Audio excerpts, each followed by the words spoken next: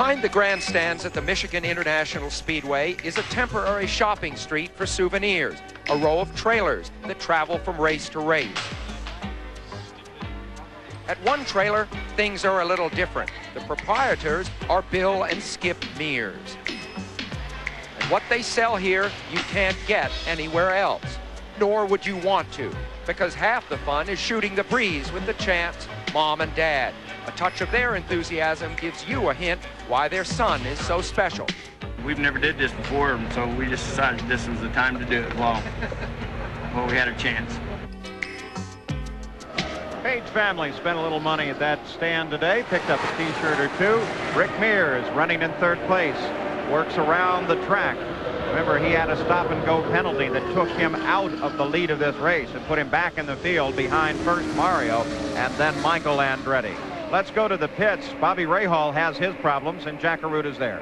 Well, Paul, Bobby Rahal's been on pit road for approximately 2.5 minutes right now. They have exchanged the battery here, as you can see on the car, and they have changed the spark box as well. So far, that has not cured the problem. They're trying to make some additional changes and hopefully refire the engine, take him back out into the hunt, but he is well down off the pace of the lead teams.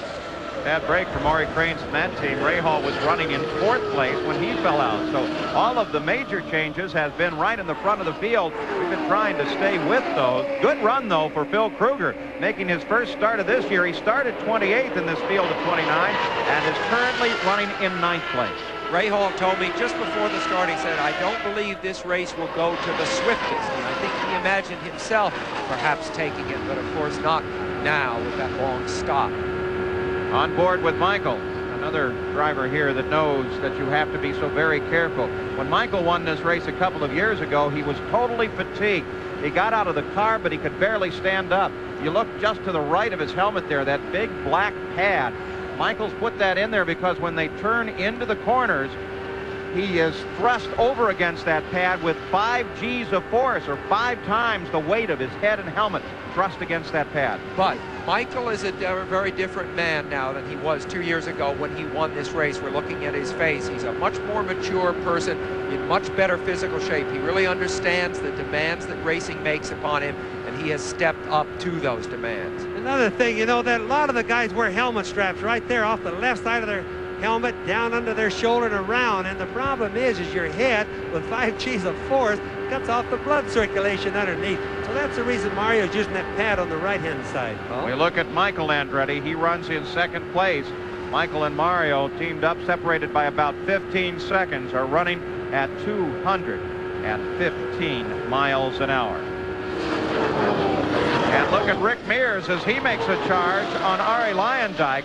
Not a battle for position, but Arie is back running up at speed. Arie is running in 6th place. Rick Mears is running in 3rd. But the two cars were at the relative same speed a bit earlier. That gives you an idea that Rick Mears has definitely picked up the pace, and his car is running well. And keep in mind that Arie's had 2 strikes against him. He hit it under the green when a lot of the other guys got a pit stop under the yellow, which was just a little bit bad planning. And then also he got that stop-and-go penalty for running over his plastic bottle, of which there'll obviously be arguments about that for a long time to come. This is a big day for Rick Mears because he has been discouraged, even depressed, I think, by the success of the Pat Patrick, Emerson Fittipaldi team using exactly the same chassis as he had. Rick is known as a master of setting up chassis, and yet he admitted to us the other day that the Pat Patrick team, under the direction of Mo Nunn, the engineer there, had found something that the Penske team had not been able to find. And when he was out-qualified for the pole here yesterday, that only underlined the discomfiture that Rick has felt. All right, there is the leader, Mario Andretti, and there's Michael, and there is Rick. So Rick is now closing down. That white car right at the left edge of the screen was Michael as he went around. This is Rick as he comes across the stripe. There's just a couple of seconds. There you see it once again. And Rick is definitely closing down on Michael Andretti. So the battle continues at the front of this field. Remember that while Rick qualified alongside of Emerson Fittipaldi, he was by far the fastest in the final practice session. Now, the final practice session is almost always conducted with a full fuel load, so that may in fact have also been something to predict the performance that we are seeing from Rick Mears now. And also the race engines go in, the qualify engines out, Paul, so that's what you really see the race is going to look like. Well, we've seen a lot of bumping back and forth this year. We take a look at the leader of the race, Mario Andretti. He had his problems a couple of weeks ago at Toronto. Tried to move around Teo Fabi and slice the side of the car off. Michael Andretti was able to get past that situation in which Mario ran into the side of a parked car. Michael had a confrontation with Emerson Fittipaldi on the final lap, but won the race. Michael, we asked about the increasing number of bumps in racing. It's so competitive. It's very, very competitive. You have guys running the same speed, and you're going down the last lap. You know, I mean, there's a lot on the line, and you tend to take more chances because of that. And, you know, it's just, it's racing. It's good racing.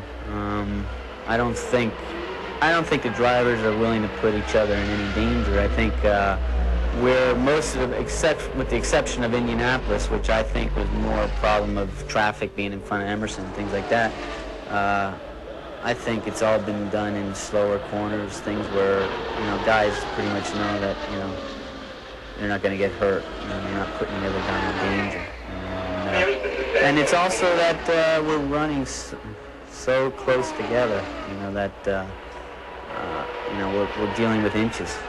And sometimes we cut a little too close. Well, Michael, like many of the other drivers, says that the confrontations, at least on the road courses, have not been that much of a problem. We're at the Michigan 500. 107 laps are now complete. 250 laps, the scheduled distance. The course 2 miles around. I'm Paul Page with Sam Posey, Bobby Unser, Brian Hammonds, and Jack Arute. Mario Andretti is the leader of the race as he's just flashed across the line with 108 laps complete. The battle on the circuit is the one we're watching as Michael Andretti tries to hold off a charging Rick Mears. On the start, Teo Fabi picked up the lead. Rick Mears right now moving down inside. We'll keep an eye on this battle. Then by lap 3, Emerson Fittipaldi picked up the lead, and then the yellow came out as Rich Vogler and Steve Chassis got together. That brought out a caution period. On lap 44, Emerson Fittipaldi went into the pits but missed his stop, had to go around. It was very costly for Fittipaldi and has pushed him down to the 10th place that he now occupies. Then the leader of the race was Rick Mears, and he missed a pit stop as well. Coming out of the pits, got over the yellow line, and as a result had a stop-and-go penalty. And as a result of all that movement, Mario Andretti and Michael Andretti started a battle that finally put Mario out in front with Michael in second place, and that brings us to the battle we watch at this moment as Michael Andretti tries to hold off that bright yellow car of Rick Mears. They're coming up behind Bobby Rahal, who was running fourth until he had a lengthy pit stop where they had to make some electronic changes on his car. What you're seeing between Michael and Rick, Paul, is you're seeing a Lola and a Penske chassis having a battle. The engines are both Chevrolet. They're both identical engines, and you're just seeing the difference between chassis. Now, Rick has the yellow car there, the famous so-called Penske chassis that's been so good this year. Now, the white car that Michael is in is the Lola chassis, and that'll show you how far they've come. They've been able to pretty much stay up with the Penske so far. Well, this battle for second place works its way around Raul Boesel, who is the 4th place car coming up into that fight right now. As there goes Michael, and there is Raul Boesel battling with Rick Mears.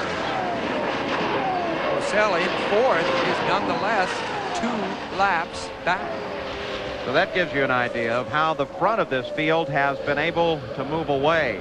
Roberto Guerrero has not been spectacular today. He's never been up in the fight, and they have just pushed his number 21 Alfa Romeo powered car to the garage area. As Nick Finoro brings out the yellow flag once again, we scan the track looking for the answer. And it looks as if the caution is out for debris on the circuit. Mario Andretti is the leader of the race. Michael Andretti is in second place, followed by Rick Mears and then Raul Boesel and Teo Fabi. This is an ideal time for many of the pit stops to take place. Arie Luyendyk in sixth, then Unser Jr. Phil Kruger with a great run up in eighth, then Emerson Fittipaldi and Derek Daly. This yellow really comes at an absolute perfect moment for the leaders of the race. We'll have to watch them and see if they decide to take advantage of this as the first of those comes in. Michael Andretti makes a stop and is out just that quick. Teo Fabi, who was running in sixth, made his move into position as we take a look down through the entire starting field of this, the Michigan 500. Those are all the cars in the